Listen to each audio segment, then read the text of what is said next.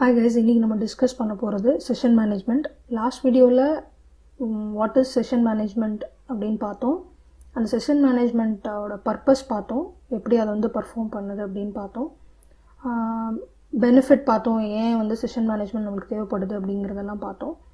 இன்றைக்கி கொஞ்சம் டீட்டெயிலாக என்ன பண்ண போகிறோன்னா, செஷன் மேனேஜ்மெண்ட் அப்படிங்கிற கான்செப்ட் வந்து எப்படி வந்து டெக்னிக்கலாக அச்சீவ் பண்ணுறாங்க, அது வந்து எப்படி எக்ஸாக்டாக வந்து அதோட ஒர்க்கிங் மெக்கானிசம் எப்படி இருக்கும் அப்படிங்கிறது தான் பார்க்க போகிறோம். ஸோ இதுக்கு ஒரு சின்ன எக்ஸாம்பிள் சொல்லணும். எக்ஸாம்பிள்னு சொல்கிறத விட நீங்கள் ரியல் டைமில் நிறையா பார்த்துருப்பீங்க.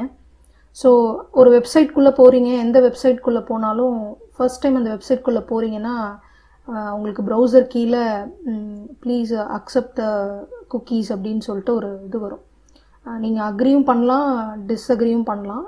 ஸோ மெனி டைம்ஸ் நம்ம வந்து என்ன பண்ணிவிடுவோம் அப்படின்னா அக்ரி கொடுத்துருவோம். ஸோ அதை பற்றி என்ன எதுன்னு தெரியாது, பட் அக்ரி அக்செப்ட் அப்படின்னு கொடுத்துருவோம். ஸோ எக்ஸாக்டாக ஏன் அந்த மாதிரி ஒரு கேட்குறாங்க, அதுக்குள்ளே என்ன மெக்கானிசம் இருக்குது, அதுக்கும் இன்றைக்கி பார்க்க போகிற செஷன் மேனேஜ்மெண்ட்டுக்கும் என்ன வந்து ரிலேஷன்ஷிப் அப்படிங்கிறது தான் பார்க்க போகிறோம்.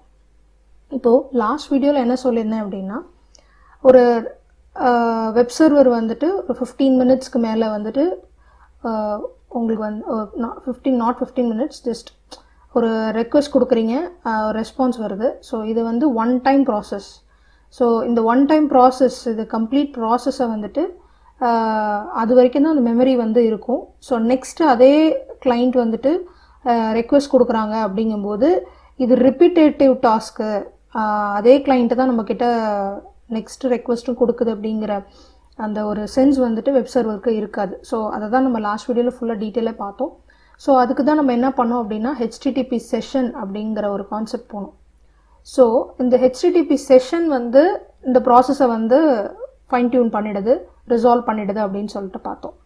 ஸோ இந்த ஃபைன் டியூன் பண்ணுற கான்செப்ட் வந்து எப்படி நடக்குது அப்படின்றத இன்னைக்கு டீட்டெயிலாக பார்க்கலாம். ஓகே, இப்போது HTTP செஷன் அப்படிங்கிற ஒரு டெக்னிக்கலாக சொல்லணும்னா இது ஒரு ஜாவா கிளாஸ் அப்படின்னு சொல்லலாம். ஸோ இந்த கிளாஸ்க்குள்ளார உங்களுக்கு கிளாஸ்னாலே தெரியும், இதுக்கான கரஸ்பாண்டிங் மெத்தட்ஸ் இருக்கும். ஓகே, அதோட ப்ராப்பர்ட்டிஸ்ன்னு இருக்கும்.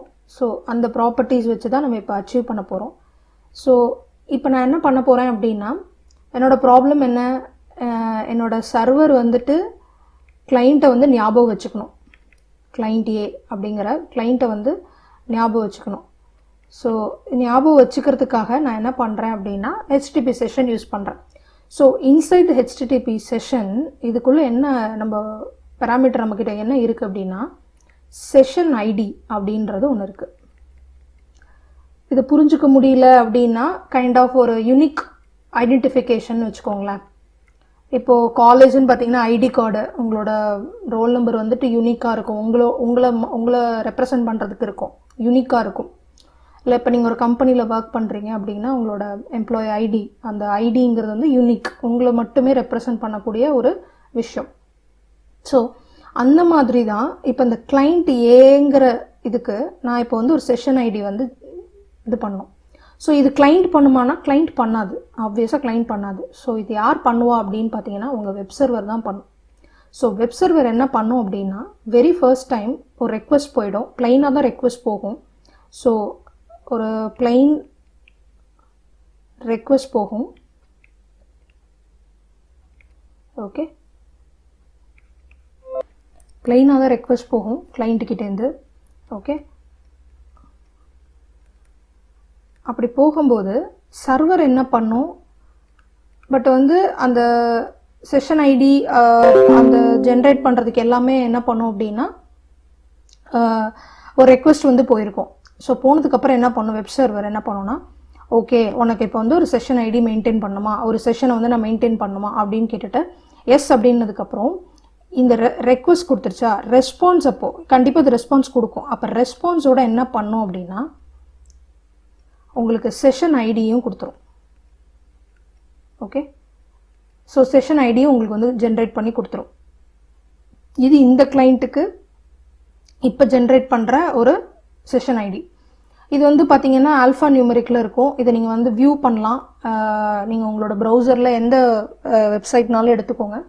ஸோ ரைட் கிளிக் பண்ணிட்டு நீங்கள் உங்களோட டெவலப்பர் டூல்ஸ் அதில் போய் பார்த்தீங்க அப்படின்னா அதில் வந்துட்டு நெட்வொர்க் அப்படிங்கிறதுல வந்து ரெக்வஸ்ட் போயிருக்கும். ஸோ அதை கிளிக் பண்ணி பார்த்தீங்க அப்படின்னா உங்களுக்கு செஷன் ஐடி ஜென்ரேட் ஆகிருக்கும். ஸோ இது வந்து பார்த்தீங்கன்னா ஒன்ஸ் அந்த செஷன் ஐடி ஜென்ரேட் பண்ணதுக்கப்புறம் நெக்ஸ்ட் அதே கிளைண்ட் வந்து ரெக்வஸ்ட் பண்ணுதுங்கும் போது இந்த கிளைண்ட் என்ன பண்ணிடும், அடுத்த தடவை ரெக்வஸ்ட் அனுப்பும்போது இந்த செஷன் ஐடியையும் சேர்த்து எம்பர்ட் பண்ணி அனுப்பிச்சிடும் வெப் சர்வருக்கு. ஸோ அப்போ வெப் சர்வர் என்ன பண்ணும், ஓகே இதில் ஐடியை பார்த்துட்டு இந்த ஐடி இருக்கா அப்படின்னு சொல்லி செக் பண்ணும், லுக்அப் பண்ணும்.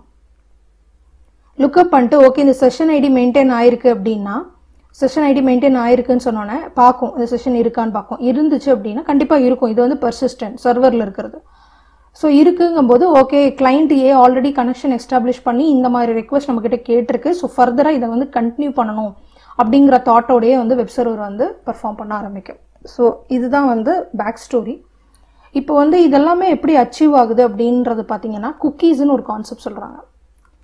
ஸோ குக்கீஸ் ஜென்ரலாக பார்த்தீங்கன்னா ஸ்நாக்ஸ் மாதிரி. ஸோ இங்கே வந்து டெக்னிக்கலாக என்ன சொல்ல வராங்க அப்படின்னா குக்கீஸ் அப்படிங்கிற ஒரு கான்செப்டில் எம்பர்ட் பண்ணி உங்களோட செஷன் ஐடியை வந்து எக்ஸ்சேஞ்ச் பண்ணிக்கிறாங்க, கிளைண்ட்டும் சரி சர்வரும் சரி. ஸோ இது பார்த்தீங்க அப்படின்னா கைண்ட் ஆஃப் என்னன்னா ஒரு ஸ்ட்ரக்சரில் இருக்கும். இந்த ஸ்ட்ரக்சரில் பார்த்தீங்கன்னா செஷன் ஐடி மெயின்டைன் ஆகும். ஓகே, ஸோ அதோட ஹெட்டரு, அதோட டைப்பு, ஸோ நிறைய விஷயம் என்னென்ன பேராமீட்டர்ஸ் இஸ் நெசசரி ஸ்டோர் பண்ணுறதுக்கோ ஸோ எல்லா பேராமீட்டர்ஸும் எம்பர்ட் பண்ணி இந்த குக்கீஸ் வந்து இதாகும். ஸோ இதுதான் சினாரியோ. இப்போது இது எப்படி கோட் மூலியமாக அச்சீவ் பண்ணுறாங்க அப்படின்னு பார்த்தோன்னா, இப்போ வந்து உங்களுக்கு ஆல்ரெடி தெரியும் HTTP செஷன்னு ஒரு கிளாஸ் இருக்குன்னு சொன்னேன். ஸோ அந்த கிளாஸ் அது என்ன பண்ணும் அப்படின்னா, அந்த கிளாஸில் என்ன இருக்குது அப்படின்னா உங்களுக்கு வந்துட்டு ரெக்வஸ்ட்டுங்கிற பேராமீட்டர் நம்ம அனுப்புவோம். இப்போ இங்கே அனுப்பின மாதிரி அனுப்புவோம். ஸோ அந்த பேராமீட்டரில் கெட் செஷன் அப்படின்ற ஒரு மெத்தட் இருக்குது. ஸோ ஆர்குமெண்ட் எதுவும் பாஸ் பண்ண வேணாம், பட் உங்களுக்கு இன்னர் சினரியா வரும், அப்போ நான் சொல்கிறேன் என்ன பாஸ் பண்ணணும்னு சொல்லிட்டு. ஸோ இந்த ரெக்வஸ்ட் டாட் கெட் செஷன் அப்படின்னு நான் சொன்னேன்னா இது எனக்கு என்ன பண்ணும் எக்ஸாக்டாக அப்படின்னா ஒரு செஷனை கிரியேட் பண்ணி கொடுக்கும். எப்பெல்லாம் இந்த மெத்தடை கால் பண்ணுறனோ ஸோ அந்த டைம்லலாம் வந்து எனக்கு என்ன பண்ணணும்னா ஒரு செஷனை கிரியேட் பண்ணி கொடுக்கும். ஸோ இது வந்து ஒரு இன்ஸ்டன்ஸில் நான் ஸ்டோர் பண்ணணும். அந்த இன்ஸ்டன்ஸ் எதோட இன்ஸ்டன்ஸ் அப்படின்னு பார்த்தீங்கன்னா HTTP செஷன் அப்படிங்கிற கிளாஸோட இன்ஸ்டன்ஸ் கிட்ட தான் இதை ஸ்டோர் பண்ணுறேன். ஸோ நான் ஒன்ஸ் இதை பர்ஃபார்ம் பண்ண உடனே எனக்கு வந்து செஷனுங்கிறது வந்து கிரியேட் ஆயிரும். ஓகேவா? ஸோ இது இன்னும் எனக்கு புரியலை அப்படின்னு சொன்னால் சிம்பிள் ஒரு இஃபல்ஸ் கண்டிஷனில் நான் சொல்கிறேன். ஃபஸ்ட்டு என்ன பண்ணோம் அப்படின்னா கிளைண்ட் வந்து ரெக்வஸ்ட் கொடுக்கும். ரெக்வஸ்ட் கொடுக்குறப்ப சொல்லணும் இந்த மாதிரி எனக்கு செஷனை மெயின்டைன் பண்ணுன்னு சொன்னோன்னா இந்த லைன் நம்ம வந்து எழுதணும். ஸோ எழுதின உடனே என்ன பார்க்கும் அப்படின்னா சர்வர் என்ன பண்ணும், okay request dot get session அப்படின்னா ஒரு செஷன் வந்து கிரியேட் பண்ணிடும். Okay, so next time browser வந்துட்டு ரெஸ்பான்ஸோட அந்த கிரியேட் பண்ண செஷனை ரெஸ்பான்ஸாக அனுப்பும். அதை தான் சொல்கிறேன். இங்கே வந்து செஷன் ஐடி வந்து கிரியேட் ஆகிடும். ஓகே, கிரியேட் ஆனோன்னா அதை இந்த ரெஸ்பான்ஸோட எம்பர்ட் பண்ணி கிளைண்ட்டுக்கு அனுப்பிச்சிடும். ஓகே, ஸோ இப்போ இந்த சினாரியோ எப்படி இருக்கும், இஃப் கண்டிஷன் செக் பண்ணுது. நீங்கள் இந்த லைன் எழுதிட்டீங்க, இந்த லைன் எழுதி முடிச்சுட்டு செக் பண்ணுறேன். இஃப் இந்த ரெக்வஸ்ட் வந்து includes the session ID அப்படின்னு செக் பண்ணுறேன். ரெக்வஸ்ட் வந்து செஷன் ஐடியோட இன்க்ளூட் ஆயிருக்கான்னு செக் பண்ணுறேன். தட் மீன்ஸ் வரப்போகிற ரெக்வஸ்ட் ஃபர்ஸ்ட் டைமில் ப்ளஸ் செஷன் ஐடியோட இருக்கா அப்படின்னு நான் செக் பண்ணுறேன். கிளைண்ட் ஏ கிட்டேருந்து வருதுன்னு வச்சுக்கோங்க, இது சர்வர். அப்படியான்னு பார்க்குறேன். எஸ் அப்படின்னா ஆல்ரெடி செஷன் ஐடி இருக்குது. ஸோ அந்த செஷன் ஐடியை நான் என்ன பண்ணணும், ஃபைண்ட் த செஷன் ஐடி.